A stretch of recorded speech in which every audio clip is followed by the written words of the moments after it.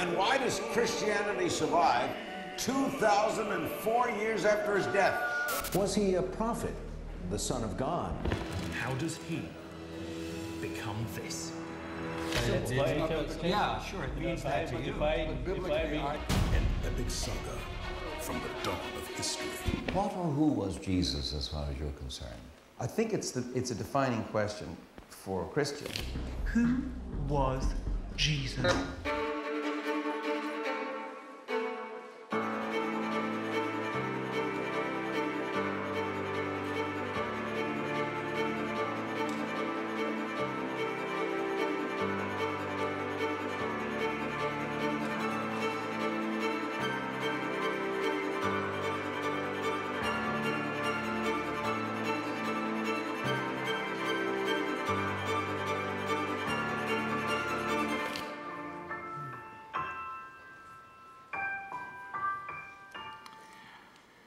I love that in our Bible, we have not one, not two, not three, but 4 tellings of the story of Jesus.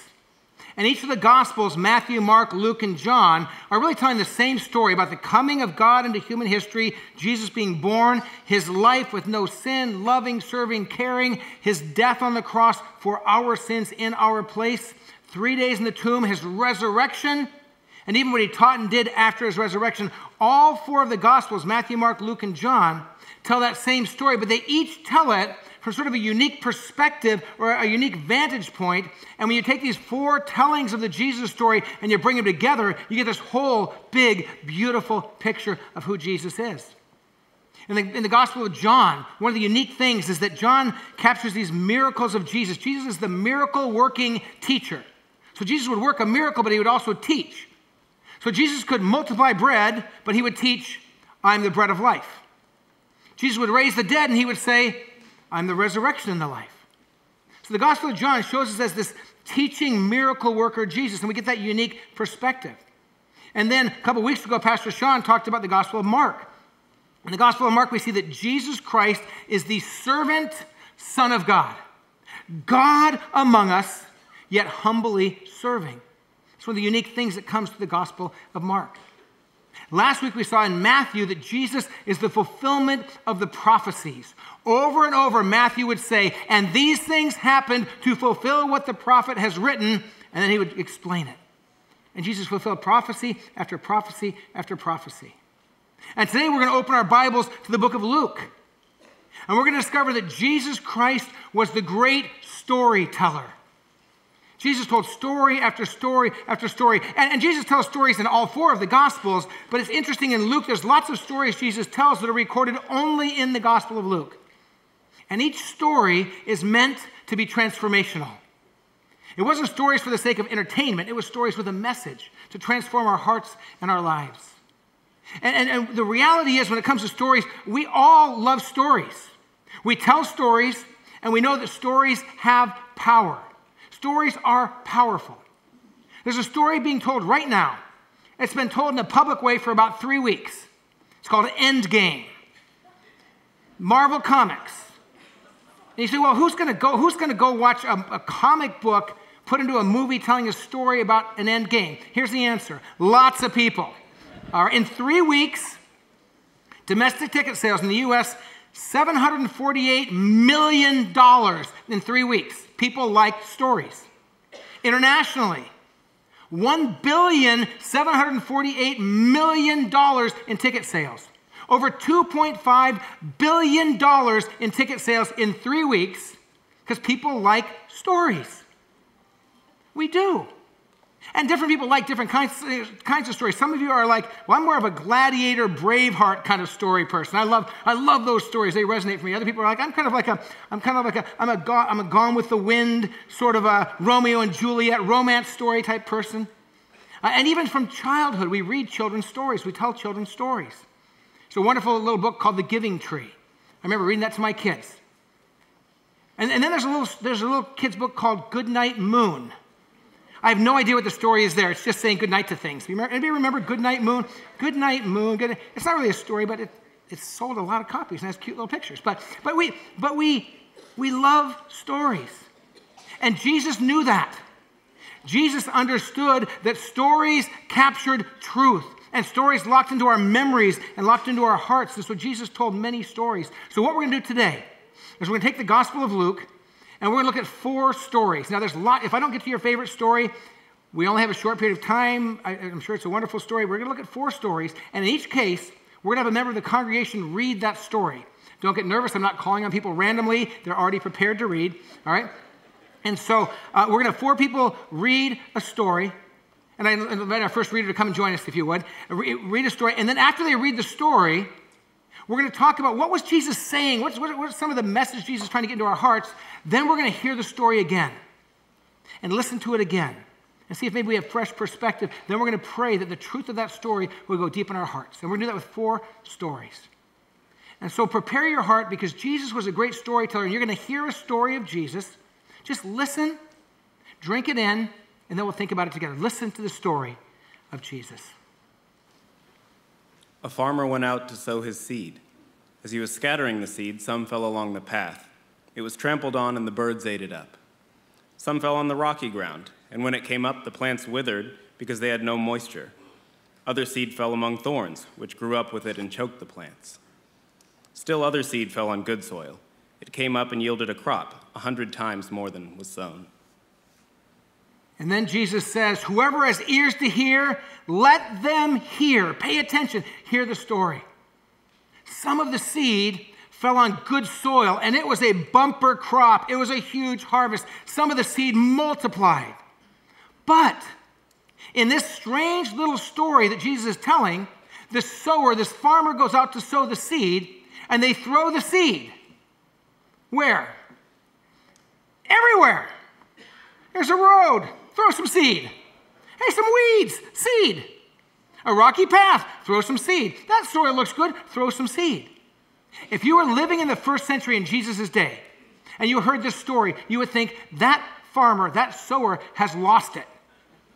Because farmers didn't do that. Most farmers in the ancient world were very poor, and they lived harvest to harvest, crop to crop, and seed's expensive. It still is to this day. So they would plant the seed in good soil, not in the weeds, not on rocky paths. They wouldn't do that. So here Jesus is, he's telling the story. He's trying to help us understand something, because when you read the whole story, what you find out is this. The sower, the farmer, is us. If you're a Christian, if you come to the cross and receive Jesus, you're the sower in this story. And the seed, we're told, is the word of God. It's God's truth. It's the story, the message of God. The story for us, the story of Jesus. And so Jesus is saying something in this story. When you understand what he's talking about, this strange, generous farmer just scattering seed everywhere. So here's a couple of insights from this story that could impact our lives. There's more you could see and find, but here's a couple of thoughts. Here's the first one. And it helps us understand that stories have power. God's good news is so good, we should scatter it everywhere. God's good news is so good. The truth of God's love and his grace is so good, we shouldn't walk around going, does this person look ready? Oh, maybe throw them a seed or two. We just should walk through our days scattering the stories of Jesus, scattering his love, scattering his grace. Where? Everywhere. Just scatter the seed. And the second little lesson ties right in with the first lesson as you understand the power of this story. Here's the second insight. We are not smart enough to know if a heart is good soil or bad. So, we go back to point 1. We scatter everywhere. I really think what Jesus is trying to say to us is this. If you're his follower, and you have the seed of his word and his goodness and his love, don't spend time looking around, studying people, trying to figure out, is he ready? Is she seem like she's ready for me to share God's story, to share God's love? I think he's just saying, just wherever you go, scatter. Share God's love. Share his stories. Share about your faith. Share your life with people. Be generous. Be kind. Just scatter freely, because we don't know. I learned this lesson as a young pastor. I was a youth pastor in a church in Southern California. There was this young woman in the church named Christina. And Christina, she loved Jesus. And she would just joyfully, wherever she went, she would just shine the light of Jesus. She'd share stories of Jesus. She would just scatter the seed. She would love people. She would serve people. She would tell them how much she loved Jesus. She'd invite people to youth group. She just scattered the seed wherever she went. And she came across these two brothers, one of them that she went to school with. And they'd grown up in an atheistic home. They'd grown up in a home that was so difficult. They had gone through, their mother was so afraid of their father that she had to run away with the kids. The father found them and literally shot her point blank with a shotgun. She lived. The father went to jail. And these boys just had a lot of hardness. They looked like bad soil. They looked like weedy soil. There was nothing about these two young guys that looked like receptive hearts to Jesus. But Christina didn't care. She just scattered seed. She invited them to youth group. And they came to youth group. The first time they came to youth group was to prove to her that Jesus wasn't real and God wasn't real and to try to destroy her faith. And they said to me, actually, we're working together to try to get her to not believe in Jesus. They told me that. Didn't look like good soil. Anybody hearing me? But Christina didn't care. She just kept scattering, loving, serving, caring, telling her stories of faith. And the rest of us at the youth group, including me, got to do the same thing with these two young guys, two high school guys. And lo and behold, their hearts were soft, receptive soil, even though the outside looked tough. They both became Christians. And one of them went to seminary and has gone into ministry. You say, well, what if Christina would have looked at them and thought, do they look like they're ready? She wouldn't have thrown a single seed their way. But the story here is saying the farmer, us, we don't scatter seeds selectively. We just do it everywhere. So listen again to the story. And ask yourself, Jesus, what are you saying in this story? And what are you saying to me if I'm a follower of Jesus? Listen again to the story of Jesus. A farmer went out to sow his seed. As he was scattering the seed, some fell along the path. It was trampled on, and the birds ate it up. Some fell on the rocky ground, and when it came up, the plants withered because they had no moisture. Other seed fell among thorns, which grew up with it and choked the plants. Still other seed fell on good soil. It came up and yielded a crop, 100 times more than was sown. And so, Jesus, may we have ears to hear this story.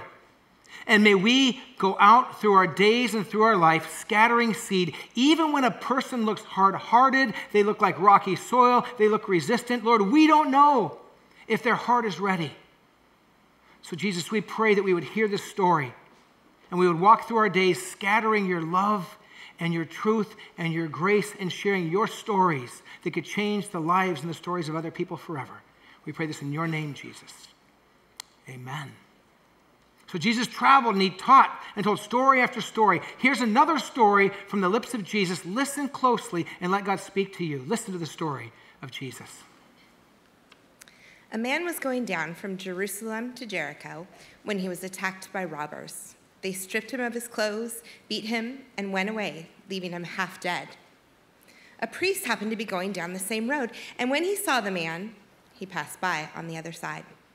So too, a Levite, when he came to the place and saw him, passed by on the other side. But a Samaritan, as he traveled, came where the man was, and when he saw him, he took pity on him. He went to him and bandaged his wounds, pouring on oil and wine. Then he put the man on his own donkey, brought him to an inn, and took care of him. The next day he took out 2 denarii and gave them to the innkeeper.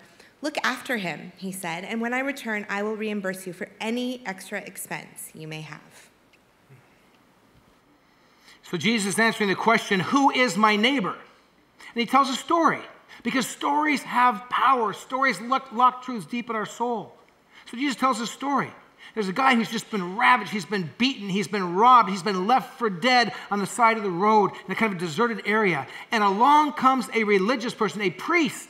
And the priest comes along and sees the situation and carefully navigates around it and keeps on going.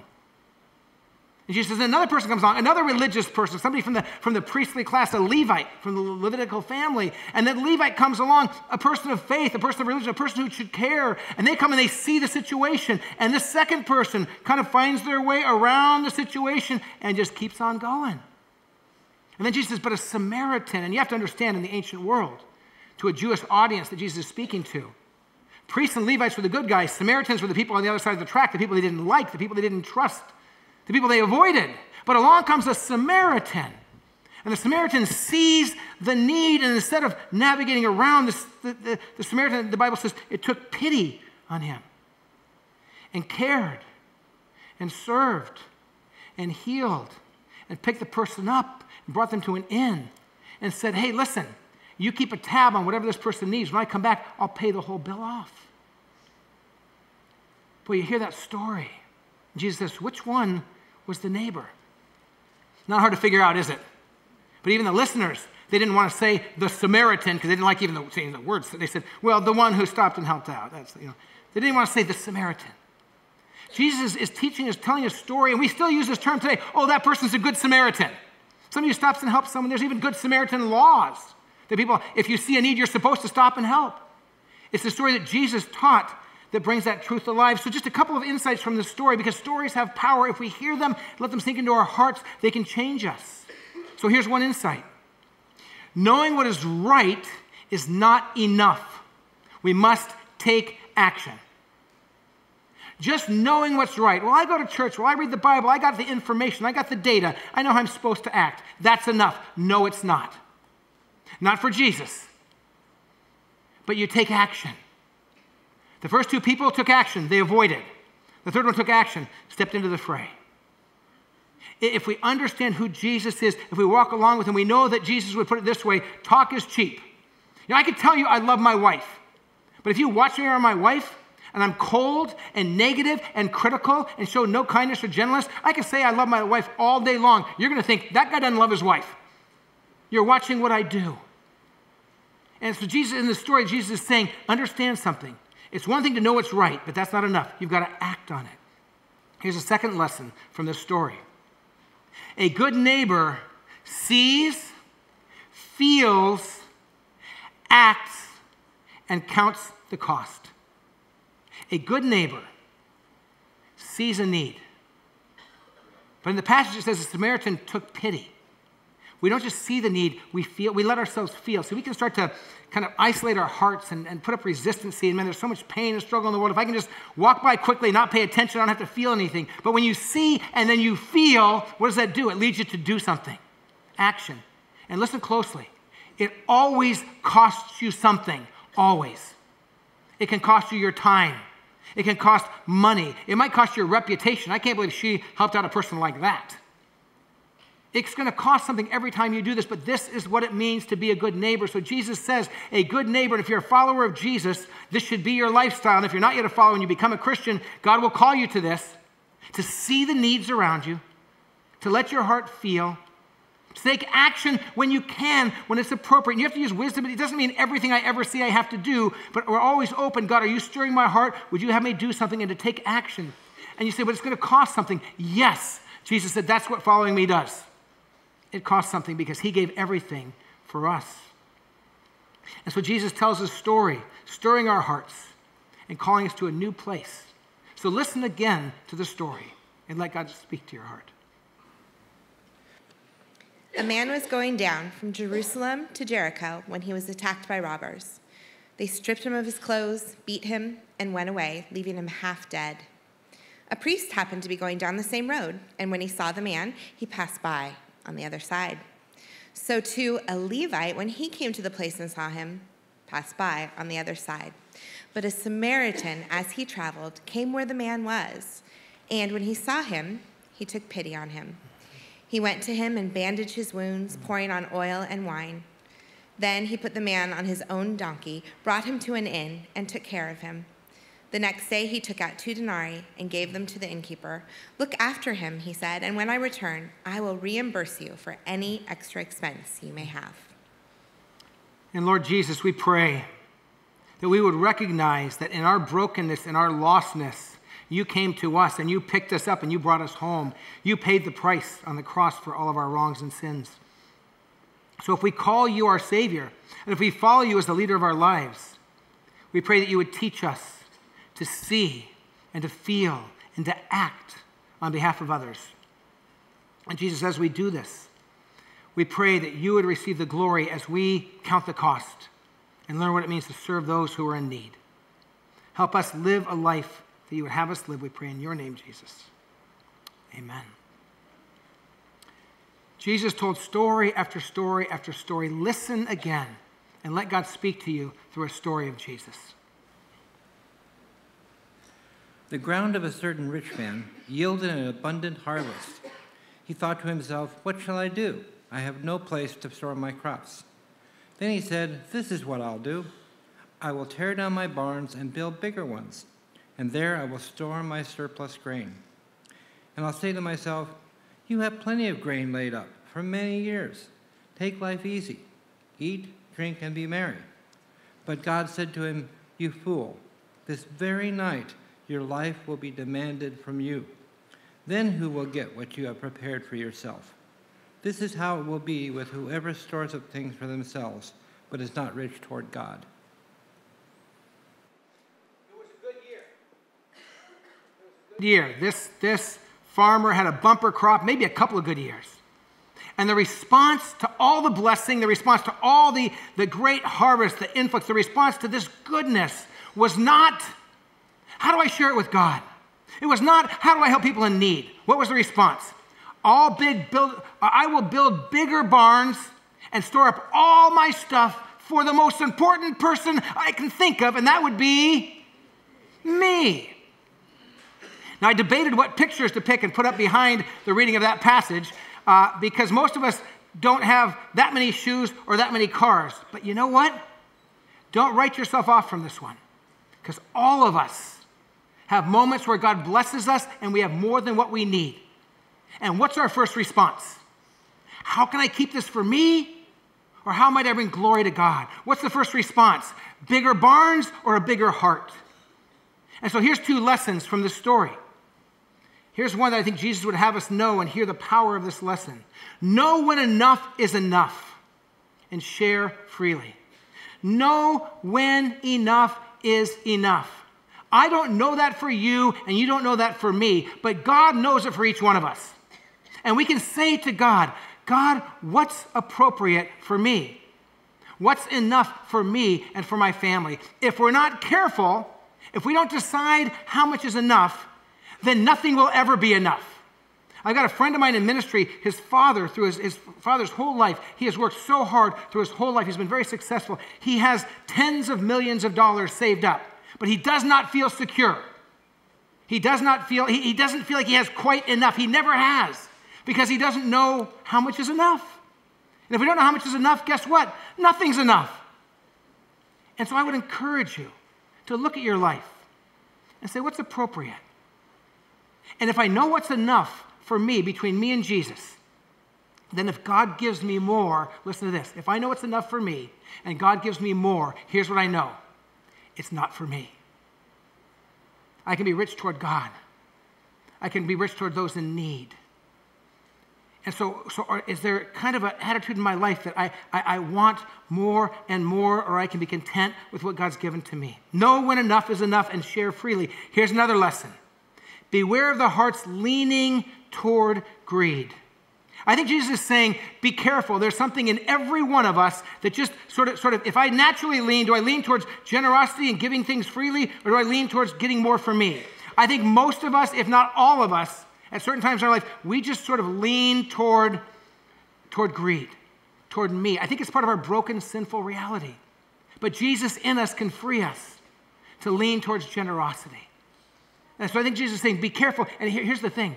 When that moment comes, when that month or year or season comes where God overflows blessing on you, and you just feel like, God, you've been so good to me, is the first response, bigger barns, save it for me?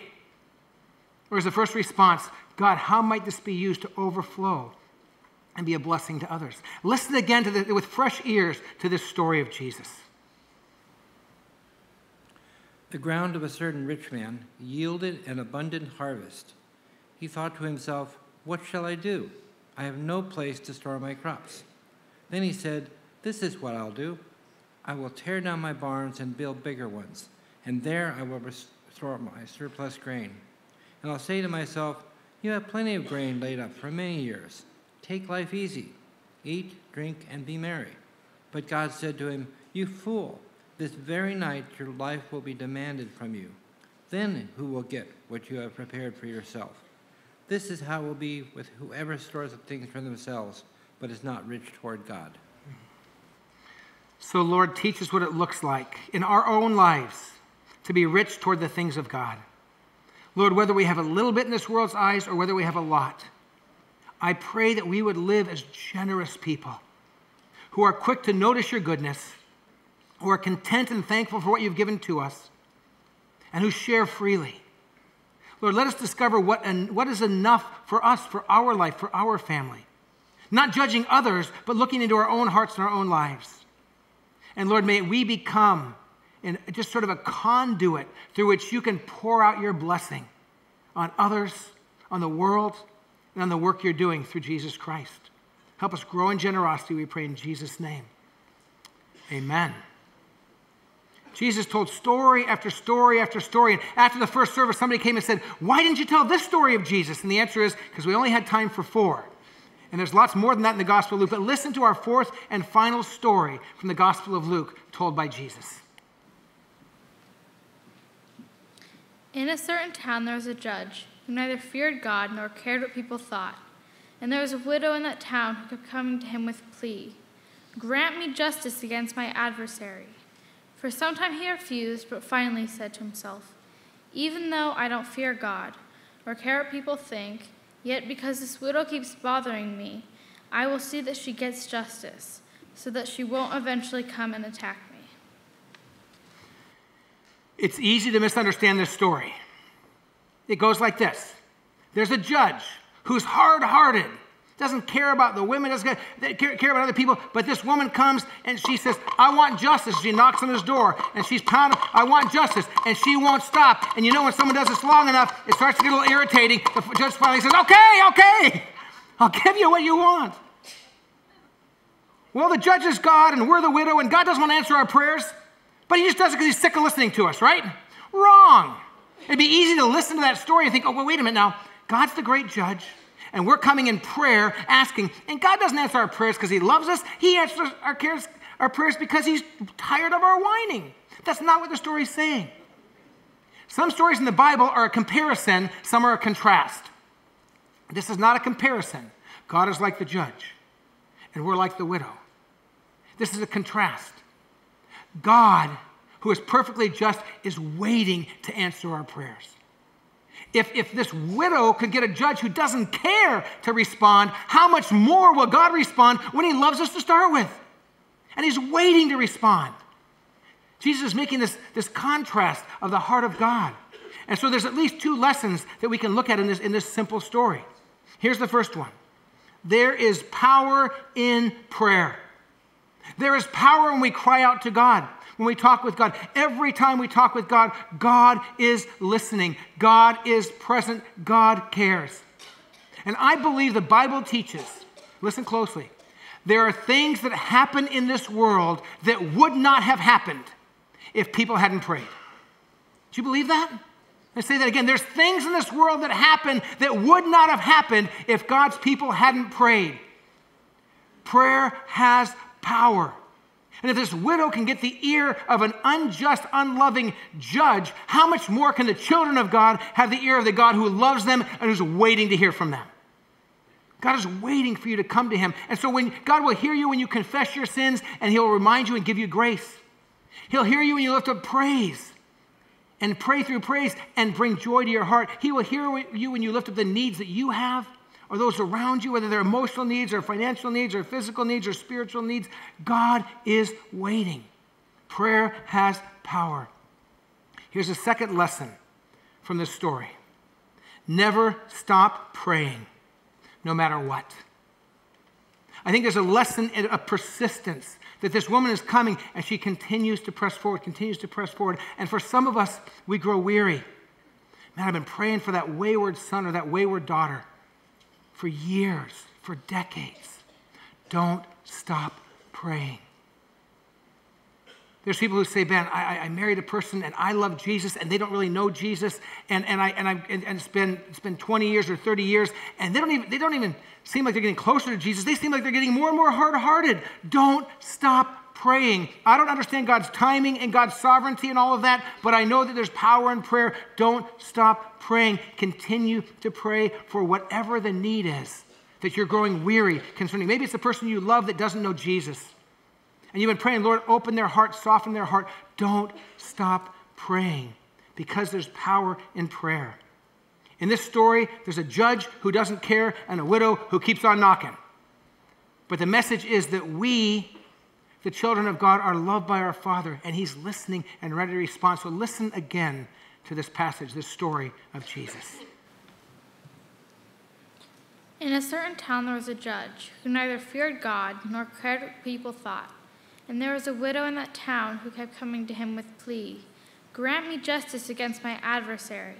For some time he refused, but finally he said to himself, "Even though I don't fear God or care what people think, yet because this widow keeps bothering me, I will see that she gets justice so that she won't eventually come and attack me." Thank you, God, that you are nothing like that uncaring judge. But you are a loving Father who's waiting for your children to come and to ask of you. Teach us to pray with greater persistence, with greater passion, and with greater faith that you are a God who is ready and willing to answer prayer. Teach us to speak with you often and know that you always hear us. We pray this in Jesus' name. Amen. I want to invite the worship team to come back and join me here on the stage, and want to invite you to understand something. Stories have power. And every one of you who has given your heart to Jesus, who follows Jesus, you have stories to tell about God's goodness in your life, God's presence in your life, God's power in your life, how he's changed you. And so I want to encourage you to share your stories with people. If you debate theology with people, you're going to have an argument. If you tell your stories, no one can argue with your story. You want to know why? It's your story. God's present in your life. God is working. Share your stories freely.